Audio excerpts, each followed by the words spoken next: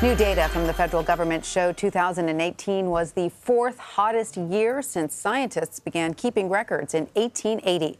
According to NASA and the National Oceanic and Atmospheric Administration, temperatures last year were more than 1.4 degrees above the 20th century average. The report found the Earth has been warming for decades, and the hottest 20 years have all happened since the mid-1990s. Scientists say all those years were exceptionally warm, with slight differences driven by weather patterns.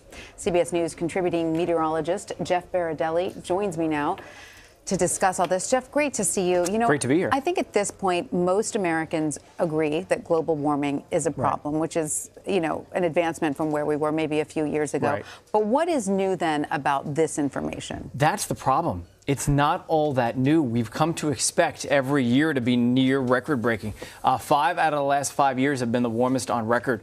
And it just goes to show you that as long as we keep spewing CO2 and fossil fuels into the atmosphere, we're going to continue to see warming, and it's going to continue to make for extreme weather.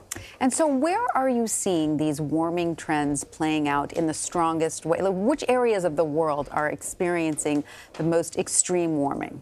So, this is really interesting. I'd say 20-something years ago, I looked at a climate change model, and it showed that, a couple of decades from then, we were going to see tremendous warming in the Arctic. And I remember thinking to myself, if it turns out that we see a lot of warming, double, triple the amount of warming in the Arctic, then you can be sure that climate change is real, because the computer models knew that it would happen.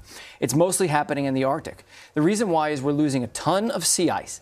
Sea ice reflects the sun's rays back into the atmosphere, back out into space. And so that kind of acts as a refrigerator, and it cools us down.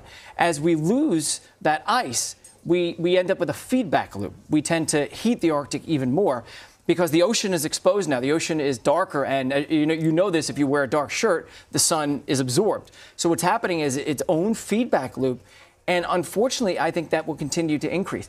The graphic you're looking at right there is actually ocean heat content. And that's an important one because that keeps hitting records every year. That has not gone down since 2015 and 2016. It just keeps going up. It's like a bank account. And again, to reiterate what you said, the reason this is also important is the ocean, and that sea ice specifically is sort of a global temperature regulator, right? And without it, are we then spiraling? Does it happen faster and faster, the warming? That's exactly what it is. It's a positive feedback loop. The less ice we have, the warmer it gets, the faster the Arctic gets out of whack. And it's throwing a lot of our weather patterns out of whack. So we end up with more extreme weather in a lot of parts of the mid-latitudes as well. It doesn't just stay in the Arctic. Now, what happened in 2016 that caused it to be the hottest year on record? So there was an El Nino. And the way that we measure temperatures, when you see these reports that say it was the third warmest, it was the fourth warmest globally, what we're talking about is air temperatures and also sea surface temperatures, so literally the skin of the sea surface. During that year was an El Nino year, and the sea surface temperatures in the equator were extraordinarily warm. It was one of the strongest El Ninos ever.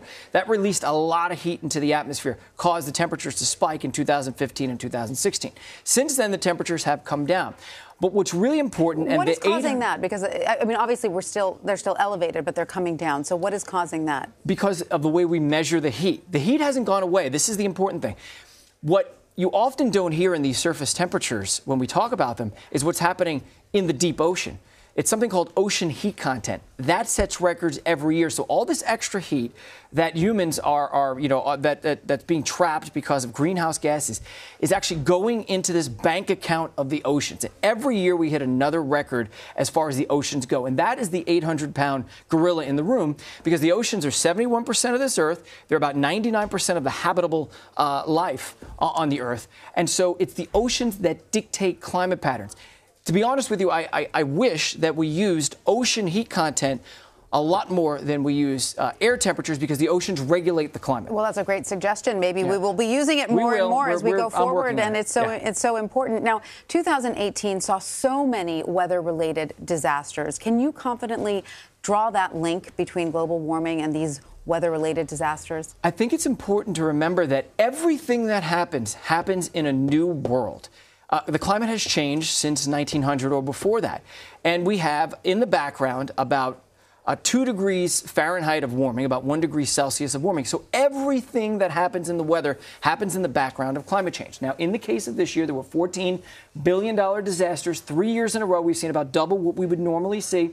The big issues, Hurricane Michael, Hurricane Florence. Hurricane Michael, it intensified rapidly when it hit the coast. Likely some of that was spiked by climate change.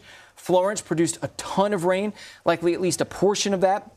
We don't know if it was 10%, we don't know if it was 20% or more, was likely due to climate change. And when you look out west, there's been a ton of research that wildfires are made worse, and wildfire season is 3 months longer because of climate change, because of more extremes, because of drought. Right now, California is getting pummeled with a lot of weather, right? So it's going to grow a lot of vegetation this spring and this summer. And then all of a sudden, likely it won't rain for a couple of years in California. It'll go back into drought, and those fires will spark up. So, Jeff, everything that you're saying, I have to say, it sounds pretty bad. I mean, you're not giving us a lot of hope here. I mean, what needs to happen to stop this cycle?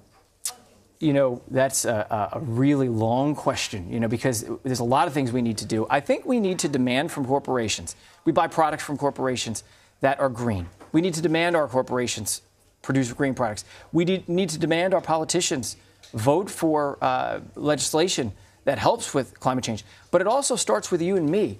I mean, it's really important that we bring up our children to understand that the resources of this world are limited, and the more we use them, the more we burn fossil fuels. I think this new generation understands it. The question is whether that's too late. Enough. That's the question. My children understand it. You know, we're not going off a cliff here. So what I mean by that is it's kind of a gradual process. So a lot of people say, well, we have until 2030. And it's true. If we want to limit warming to 1.5 or below, we need to reduce our emissions by 50% in 2030. Right. However, so carbon emissions still the #1 problem, yes, right? That and methane is becoming a bigger issue because we're releasing a lot of it from permafrost. But the important thing to know is, yeah, I mean, it is still somewhat of a process where it happens over time. It's not like all of a sudden we reach a 2 degree threshold. Yeah. And things are horrible, so we can start now and we can start making change. I would love to continue this discussion with you. That's another segment that we've got to do. We have one more question for you before we let you go. There is a winter storm heading to the Midwest. What can you tell us about that? So this is going to be both an ice and snowstorm. The worst of it's going to be later tonight, and especially during the day tomorrow. It will end tomorrow night. And it's going to be affecting places like Oklahoma City all the way up through Wisconsin and Minnesota. I think the worst weather is going to be the ice that happens in places like Green Bay, Milwaukee. North and west of there, from Des Moines to Minneapolis, and north of that into northern Wisconsin, I think we're likely to probably see 6 to 12 inches of snow. Boy, so you can see where the ice is. The pretty colors, the pink, not so pretty to drive in. Really dangerous, really treacherous. And then obviously the snow is in the blue there. Just after the polar vortex, more snow and ice for those folks. All right, Jeff Berardelli, thank you so much for that.